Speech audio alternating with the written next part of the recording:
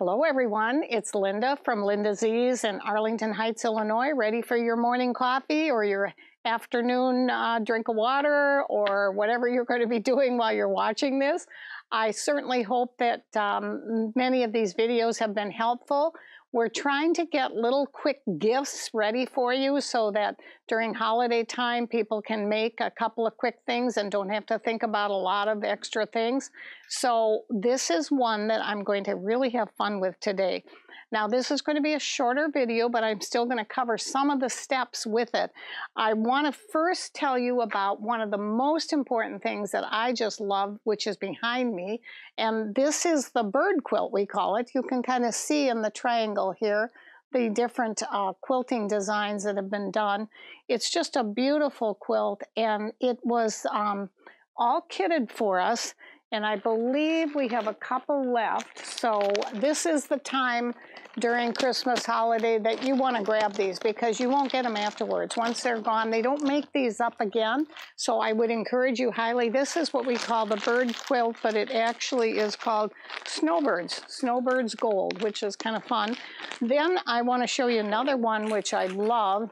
And this is the Snowflake Stripes.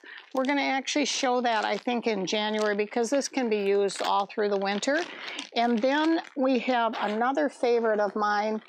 This one is called the Gradient Holiday. It's a Christmas tree panel. And this is all out of grunge fabric. This you can put together in a couple hours. It's a very simple one, and it's just fun to have on your holiday wall or across your couch in the Christmas season. So enjoy some of these quilts. I think we'll have them online so you can see what's going on with them. The project that we're going to do today is a very simple pillow, but before I get into it, I want to show you, I don't know how many of you have not signed up yet or have signed up for License to Create. We have had a really wonderful response. We have, I believe, 8 left. Well, maybe not quite that many. I think maybe 5 or 6 left. And these are 12 different projects that are created now and through January. They will be saved for you on virtual. We actually do quite a few of them live, and you will be able to go back and look at them and really look at all of the different things that are being done. Debbie's she's the one that's doing this. She does our Kimberville too, and it's very similar projects, only a lot more involved, not more involved, simpler actually, but a lot of really fun things that you might not have thought about doing before. This one she's doing with a little tree with chenille. We did one I noticed with puffy foam. She did another one with the mylar applique. And then there was a really fun little chenille design on another pillow. So some really great ideas. I hope you'll take advantage of it. This, I want you to know about 2 other things that are coming up. One is almost filled virtually, and that's almost impossible, but it really is getting there. And that's the one coming up this coming Friday on December 11th. That's the OESD virtual quilting event. And it is, I know there's close to 200 people now. So I would definitely get your name on that. This is actually free. It's from 11 to 12:30. And it's a quilting event sponsored through OESD, which I think is a wonderful company of designs and quilting. Then we did, because it's been so successful, another one for the January, because January is going to be here before we know it. And you know that's when we get a lot of snow, and regardless of COVID, you're snowed in or whatever. So we're definitely going to do a really fun project on January 19th. And it's a lace design, and you can kind of see by this flyer that this little snowman, the little houses, I love the lantern and the lighthouse. I think that's really, really cute. So lots of ideas for doing lace work. Now, let's get into our project. And somebody asked me last week, by the way, so let me quickly cover that. What I'm holding here, this is a little, it's 20-some bucks. It's a little holder, and they use it a lot for the projects from maybe, Teresa, you can just hand me on that printer over there, that little banner. They use it for the little things from Kimberbell. If you just want to flip it over here, Teresa, it's so wonderful. They help us, thank you. See, oh, Home of the Free, I love it. And see, that little banner went right on this. So we do have them in stock, and that's what a few of you had asked about. So I try to answer your questions in the next video because I know a lot of you have had and asked. And the other questions that I got quite often lately is, what was I wearing? Well, this is actually a design, a Christmas design with the Swarovski crystals. You can take an OSD bird design, which they have a lot of, and take and put the little crystals on it, and through your software add a little branch or whatever. Now, the sweater is the ugly Christmas sweater. What can I say? But it's actually kind of fun. And what I did with the sweater, if you can look at this, this is a button that is actually, I've got a little clip on here that I can take off, and you can see this is a button that has got, I did the embroidery on it, and then I just cut it out and clamped it onto the back of a button, and now I've got a little pin. So fun things that are easy to do for holidays. Let's get into our project and show you. I did some preparation and tried to work on this beautiful 850, which we have, it's the new Bernina Air Threader. It's just a beautiful, some of you know I've fallen in love with the 4-thread, 3-thread, and the 2-thread. The next, one of the videos in January that we're going to do is going to be all on scarves using the 2-thread on this machine, and oh my gosh, it's so beautiful. I also have a Baby Lock Triumph that I do love also, and I'm doing a lot of 4-thread seaming on that too, but this air threader was just easy to go, 4 steps, boom, boom, boom, and I'm done. And I'll show you that as I'm going. This is the project. Now, it's a very simple, easy pillowcase that most of you can put together, even if you're a beginner maybe 3 hours. Somebody who's been sewing for a while, an hour and a half to 2 hours. And this is a very basic project that we do have in our beginning sewing, but I wanted to show it to you because I think sometimes we overlook some of the really fun things we've had in the past and how simple it is to do, and quite frankly, how wonderful somebody feels when they get something like this that's personalized with their name on it. And these are boys. I've got a lot of grandsons, as you probably know, 8 or 9 grandsons, and 1 granddaughter. So all the grandsons get all the deer and the bear and the hunters and, you know, things that they like to do. So this particular one is done with Moda fabric. I personalized it, the cuff of it, with the name. And I made this in a little bit longer size. You can personalize these. I'll measure it for you. You know, this is about 34 inches. Let's see, yeah, about 34 inches when it's finished for a king size pillow. You could make it about 30 inches, 36 inches, 34 inches if you want to make it a little queen, and a 30 inch to 32 inches would be a regular size pillow. So you kind of decide what size their pillow would be. A real, everybody always has at least one regular size pillow. So you can really do that. And what I buy for fabric, and I think this is really key when you're doing it, and on this project this happened because I've done some others in these boxes I'm going to show you when we're finished. And what I normally do, if the project says 3/4 of a yard, don't buy just 3/4, buy a yard. And I know from experience from making a lot of these that you really do want to do that because you're always going to use that 1/4 of a yard in something. So here's on the next ones that I'm going to do. I have 2 smaller and 1 larger pillowcase. And the what I've done is on this I'm going to have a little trim. I'm going to have just that little trim at the top of the pillowcase. On this one, I didn't put a trim on the cuff. I could just put another little piece of trim. It's easy to do. I just didn't have colors that I like, so I went ahead and just did one. And this is the quickest and the easiest, so you might want to do that. But when you're buying this, you want a 1/4 yard of your simple trim. You want, I always buy a 1/2 yard of the cuff because it says a 1/4 yard, but you want at least a 1/2 yard because you're going to make more than one pillowcase. Then when you go to do the actual fabric, buy the fabric. Like I said, I would buy nothing less than a yard. Now, let me show you what is really fun. I'm not going to actually make this one for you, but I want to show you the fabric. It's a Hoffman fabric, and some of you know that I have a granddaughter in Paris. And isn't this fun? With the, I'll hold it up this way, and then I'll put it down so you can actually see it a little bit closer. And Nick, who is filming here today, could probably tell us where some of these are from, right, Nick? Can you tell me what this is? He doesn't have a mic, so he's gonna put it on real quick. See if those of you out there know what I'm talking about. Everybody should know this one, right? Everyone. But there's some real fun ones in the back here. La Tour Eiffel. Yeah, what is this one? That's l'Arc de Triomphe. Okay, how do you say that? L'Arc de Triomphe. Oh, okay, I'm gonna try that one. How about this one?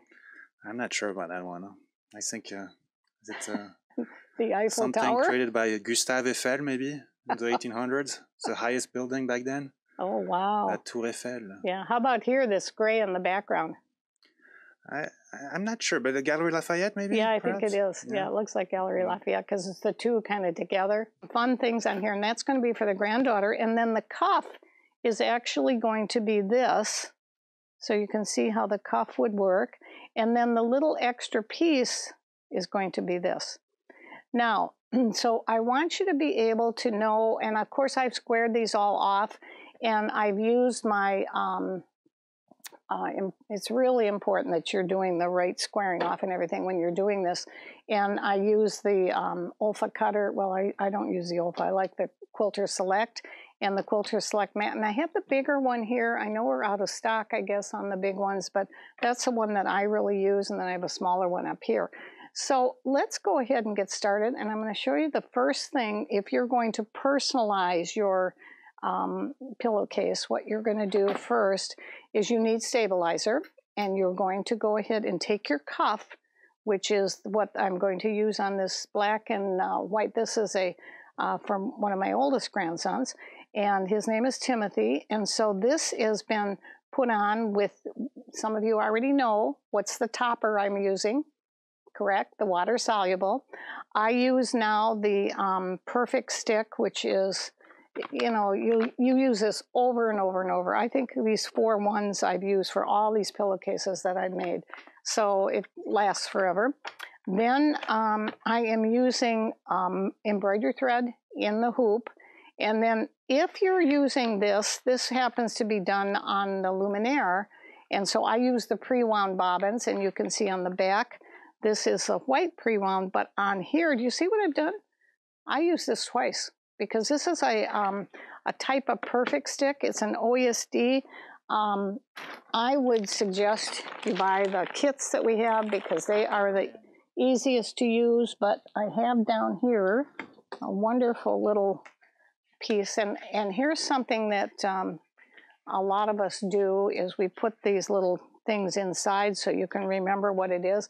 A lot of times what I'll do too is actually write it on the end of the tube, or I've got this in so good it's hard to get out. So the other thing that you can do is, Mary does it all the time, and she puts it on the outside of her roll, and then she rolls it up with the Hugo tape, which is a nice thing too. But this is something new. This is actually from R&K. It isn't from OESD, but I do use the OESD ones too. And it's called the Stick Stitch Tear, or Tearaway. And it's different from Perfect Stick because, and I'll try and show you that a little bit. It doesn't come in this packet, and right now, to my knowledge, it only comes in black. We're going to try and get it in white too, but if you're going to be doing something like this in white, then use the Perfect Stick. And again, your bundle is really your best way to do this. So what I have done is I've taken this, you know, seam ripper, and it had, if you notice on here, there is a layer on the top. And you see how I can pull that off with the seam ripper real easily? And then underneath is the sticky part.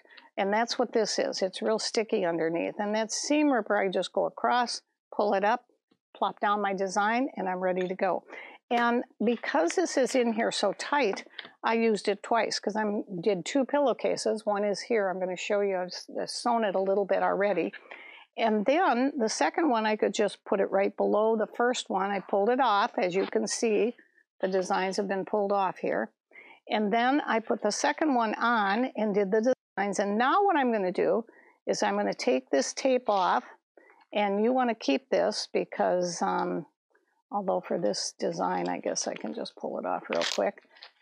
If you haven't done this before, I would really like you to see how I'm doing it, because See how I pulled the other one off? Just hold it. It's not going to pull through because it's not real heavy, thick stitching. If it was real thick, then you'd have to be careful and hold your finger by each design as you're pulling it out. But with this one, it's going to come off. See how it comes off very, very easily? Now, there is a little bit of extra in the center, and I take that that water-soluble topper off if I can. Otherwise, what I do is I take, and always you want to do this, get yourself some rags, some old towels. In fact, I cut up one of the old towels and serged it off on the serger before I get ready to sew. I want to just make sure I've got my seam set up right. So I'll put this down, and let me put it down flat, and then I'll put this on here. And now, can you tell me what I'm going to do next? I think you already know. We're going to take this water-soluble bottle, which I got my own. If you saw one of the last videos, I had to use their bleach one here and wash it all off, so now I have one. And I put the water on the back so they know what it is that I'm using. And I give it a couple of sprays, then I take the towel and I really pat it, because what am I doing? I'm removing the water-soluble topper. It's real easy to come off. And if you see that anything is glaring a little bit, then you want to do it again. Then I take another one and just do the moisture, because I'm going to show you how to use this when we're through. So that's done right on the little wool felt pad. It's just a great little tool that you can use when you're doing something. Now, I'm going to take this to the ironing board and I'm going to press it. And that's the piece that I'm going to use. So now I'm going to bring it over here. And you can see I've also taken the little piece that's going to be what we call the accessory, or the little the one that's really kind of fun as a little added decoration. And so that little strip I've pressed in half already. It's not quite done yet, so let me see again. And again, if you've got a wonderful Laura Star like I have here, the wonderful part, and we do this all the time in our classes and our studios, we have it set so that it will go off if we haven't used it for a while, because we don't want somebody walking out of a classroom and not using it. And it's true at home too. You know how busy you can get involved with your projects. So by having that, and I can turn that off if I want to, but I leave mine on because it reminds me that I never have to worry about it staying on overnight or forgetting about it. So once that button is going to come up, it will tell me, and I can just give it a nice little press, which I'm doing right now, in a fold. And then I'm going to take my pad, because the wool pad is the most important part of this design. You can hear now it's all completely ready to go. And what am I doing with the design? Does anybody out there know? Which side do I put the design on? I'm going to give it a little bit stronger towel. I'm going to put the design down and then I'm just give it a nice press. I'm not doing steam. It's just a nice hot press. And you can see it's dry already. And perfect. I mean, you can see that the design on here is just a really, really nice. And I could give it a shot of steam if I want to make sure that I don't want to stretch out my panel, my cuff, but I do want to make sure that there's no puckering whatsoever on my design. So you can see on here now I have a perfect design. Next step. This is what I wanted to show to make sure everyone knows this. There's a method for this. It's called the hot dog pillowcase. I'm sure many of you have made it before. And the other thing I did that I want to show you, and Nick, if you can pick this up, I did the marker in the center here. But let me show you on here, because I think you can see. This is a new marker I love it, by Alex Anderson. It's the first time I tried it in this. And look, I'm going to put an X on there. Can you see that? And then watch what I'm going to do. On the other end, there's an eraser, and I can just erase it. Now, it will erase on its own after 5 to 7 days, or 1 to 7 days, I guess. I could see it erasing already on some of them, but look, it's gone. And that's what's really great. This is my little scrap piece that I used when I want to do my first seam to see if everything is working right. So on here, well, let me use it on here too, because I see I've got one done, I'm going to leave it on there because I'm going to show it again. Now on here, this is the first piece that you want to put underneath on your cutting mat once you've got everything cut out. This is the small cuff. Then on top, and you're going to put it right sides up. On top of the cuff, you're going to take the body of the pillow and you're going to put that up here. And again, it's going to be right sides up. And this drives me, most of you know me quite well, that I have to get this, especially if you've got black. There's a lot of lint on here from all the threads going along. So your lint roller is really important when you're doing this. Now there's one last step, and that is the little decorative piece. And you're going to put all the raw edges together, okay? And we're just going to put them along there. And what we're going to do is we're going to pin them. Now, why in the world, people ask me, would you have 3 zircles in your sewing room using them all at the same time? Do you know why? It's because of this. I start by doing the pinning right here. And this is one place where I do use pins. These I can use when I'm doing the side seam, but on here, when I'm doing all of these 3 layers together, it's really nice to have a pin. And I'll bring it all the way to the end, and then, straight up. Then what I'm going to do is I'm going to roll, and once I've got the pins in, I'll go this side. I'm not going to do this whole thing right now, but I'm going to show you the idea. One more over here. And the reason I like these is because you can take the pins to do the pinning, and then when you take them out to do your sewing, you've got a blank zircle, and you can just put them over there. I know it sounds crazy, but it's wonderful when you've got that organization. Now watch what we're going to do here. We're going to take this is the body of the pillowcase, and we're just going to roll it up. Remember, it was the right side down. And look what's underneath there, that little cuff. And this name is right up here at the top because this is the bottom of the cuff, and that's the way it's going to look when it is turned right side out. So we're going to take the right side and attach it right here, and then you're going to take your pins again, and you're going to go ahead and pin that all the way down, all the way to here, and all the way to the end, evenly all along. And you're going to come up with something that looks like this. And once you've got it all pinned, of course I sewed it with a 4 thread over edge on this beautiful machine, and now I have it enclosed. Now on the first pillow that I made for Timothy, I did the letters in black. I thought, well, black, and then the second one I did white. It shows up, I don't know, a little bit better maybe, but it's just kind of fun to have. You can personalize them. You could call a favorite name. You could call it, something that's fun, maybe a bear hunter or deer hunter or whatever they are. Now, do you see how I'm just pulling this tube out? That's all I'm doing is just pulling it to the right side. And watch what's going to happen. This is the magic of it. And those of you that have done this forever, you know exactly what I'm doing.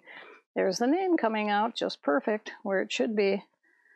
And voila. Now you have your...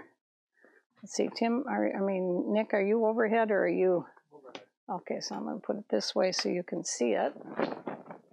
And there's your pillowcase. Now I'm going to take that to the iron. I'm going to press it very, very carefully so that this nice little extra piece, see that little extra piece that was right in there that I was showing you before? And then what I'm going to do is I'm going to sew these together. So I'll take it over to the iron now and do the pressing so you can see what I'm talking about. Now I pressed this to the inside here. You can see the inside of the cuff, and I started sewing so it wouldn't take too long for you to see it. But you can see this wonderful machine is just cuts and sews that beautiful 4 thread edge beautifully. And now this is why I need my extra blank zircle over here, because it's so easy to just flip from one to the next.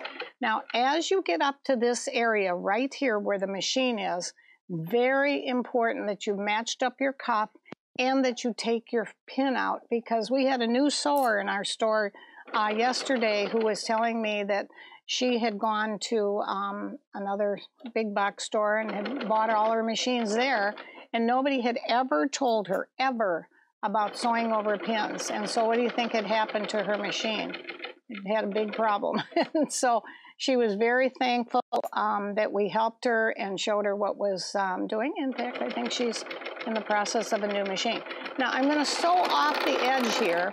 And the reason I'm leaving a nice long tail is I like this, this little, it's a strange name, but it's called a hooky, which I think is great. And it's a little piece like this. So it comes in this, and see, you can see how the tail goes right in here. And I can take that now and pull it right back into the seam, which is really great. I don't have time to do it right now because I want to finish up and show you what else we have done. But now we're going to take this. Now I could seam, I press this first, and then I go across the top edge and press the top. I won't show you all of it because I want you to see how what happens with it. But look at how quick and easy and nice we have a new pillowcase, and how fast. The ones that I have in the boxes are really fun. You've probably seen them before. This is for one of the grandsons, and then I put the little towels, of course, with a little card in there. And then this is another one that's really kind of fun. This was for David, and again, I made a longer one. These are bigger boys, so they need bigger pillowcases. Although a couple of them like the smaller ones too, so sometimes I'll make them double. This is another one. This is for Daniel. That's got again, a little towel too. And this was a little bit shorter. And although Daniel is a 6'5" one, so I don't know why I did that. He does have some small pillows too. And then this is really a fun one. This is the one for my son.